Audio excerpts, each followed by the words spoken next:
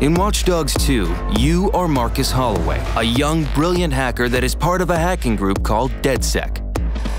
As you explore the Bay Area and help DedSec grow in power, you're put in a seamless connected world that offers single and multiplayer opportunities without lobbies or loading screens.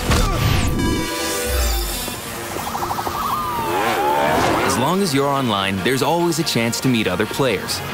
Follow your way and keep playing solo, or easily form a co-op team and explore the world together.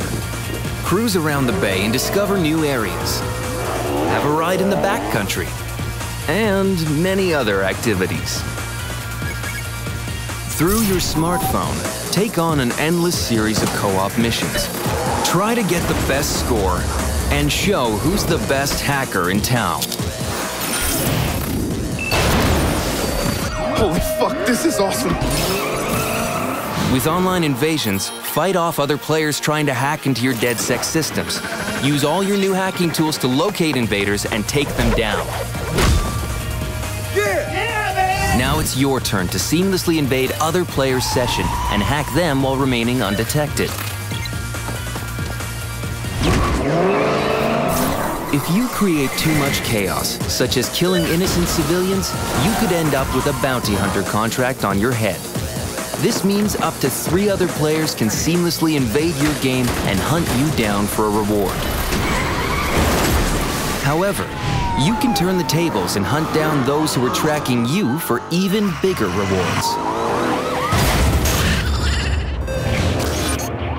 Everything you do online in Watch Dogs 2 is optional, but will always contribute to your overall progression in the game, giving you access to improved hacking tools and gear.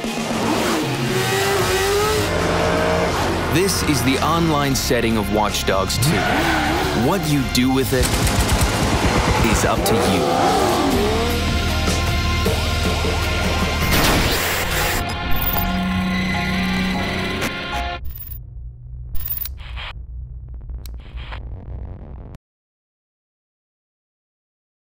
For the players.